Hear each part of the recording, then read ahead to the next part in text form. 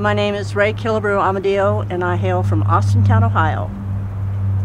I've been riding a motorcycle for 15 years. The first motorcycle I rode way back when was a Triumph. Actually, it was not mine, and I think I sat through 4 stoplights trying to start the thing because it was a kickstart and my boyfriend wouldn't help me. I wish more women would come out and do what I do, along with a few more men. I think everybody ought to come out and support this cause on motorcycles, even in cars if you don't have a motorcycle, but come join the party, so to speak, and bring your money with you, because one less cup of coffee or one less candy bar from each person in this United States would more than fund that memorial, and that's what we need. I was in my bedroom on 9/11 when my son called me and said, "Mom, turn the TV on." When the plane went down, I just really laid down and cried.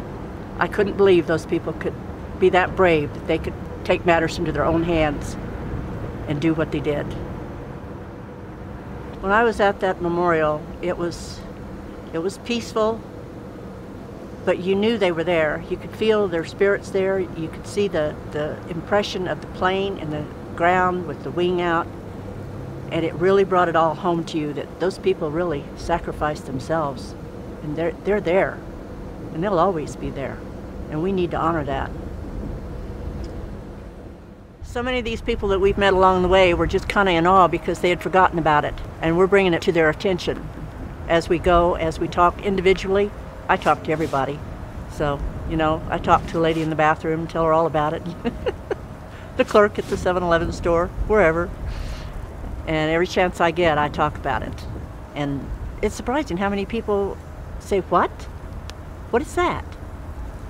And it surprises me, because this isn't something that should just be forgotten completely. I mean, my goodness, these people gave their lives for us, and that's the least we can do, to respect them and honor them.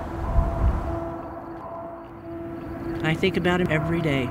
I think about him in the morning, I think about him when I'm riding, and I'm thinking, I wish I had that kind of courage. I really do.